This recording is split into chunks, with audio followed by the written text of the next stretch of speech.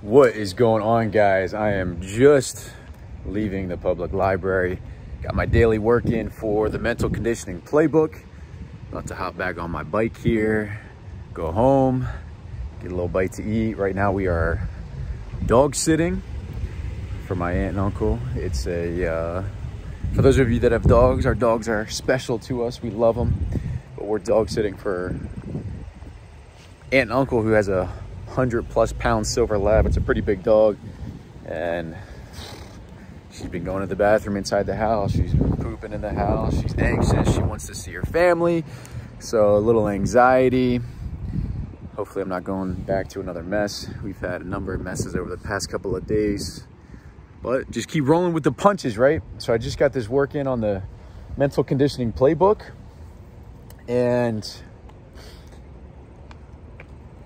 you know, wanted to talk about those punches that we do get faced with.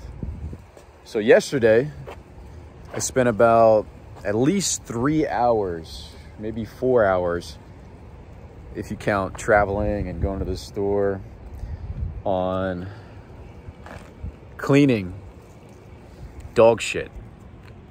And I know that's, you know, not a very inspiring video that you're seeing on YouTube or wherever you're seeing this, but it's real. It's my life. It's not just flash. So dealing with cleaning it up, that's 3 or 4 hours out of my daily routine, out of my daily schedule, out of my daily habits, that I have to consciously decide what part of my daily routine in a perfect day do I have to eliminate. So, you know, I'm learning life is about prioritization. You get the most important things in our lives, and sometimes our priorities are focused on things that we can't control, or they're focused on things that we didn't want to happen. And I'm a firm believer in the saying that the best time to deal with a problem is beforehand. And I'm also a firm believer that you can't prepare for all problems beforehand. So we have a choice at every second. Every second where our brain is processing and saying, what does this mean to me? What does this event, what does this action, what does this thing, what does this activity, what does this person mean to me? Is it something that can be used for good? Is it something that I can learn from? Is it something that I could benefit from? Is it something that would help me financially or health-wise or relationship-wise? Would it help me in any of those areas? Would it hurt me in any of those areas?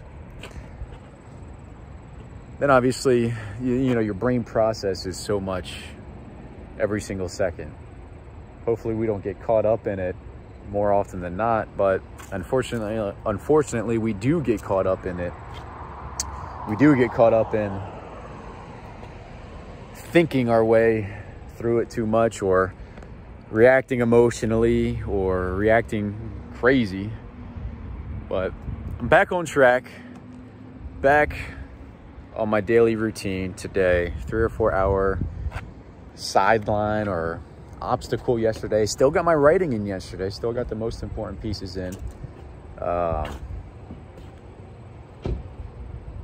We're just keeping moving, baby. We're just keeping moving. We're just keeping the train moving. That's one of the most valuable things that we could do. Just keep the train moving. We have spotted red lanternflies. I don't know if you can see on the ground. So here in Pennsylvania, at least in central Pennsylvania, we have spotted red lanternflies. I don't know if you've ever seen these things. They're actually not like a disgusting looking bug. They've got like red wings, and they're kind of big. There's another one over here. They're gray and spotted. I don't know if you can see this thing. They're gray and spotted. And when they open their wings, then it's red. It's like a bright red, and it's, you know, kind of nice. But their wings flap kind of in an odd way, and they fly around in an odd way. But I guess they're harmful to dogs if dogs lick them or get them on their paws or something like that. So everyone's trying to kill them. Everyone's trying to make sure they squish them. But it's about to get cold here for the winter. Right now it's in the 70s. It's about to get cold for the winter though, so apparently they'll die off, but they'll have more offspring. I think they came from another country. I'm not sure exactly where they came from, but hopefully everyone's having a great day. About to get on my bike, head home here. Hopefully there's no mess, fingers crossed. If you guys like this video, please smash that thumbs up button, subscribe to the channel, all that good stuff, and we will see you on the next video.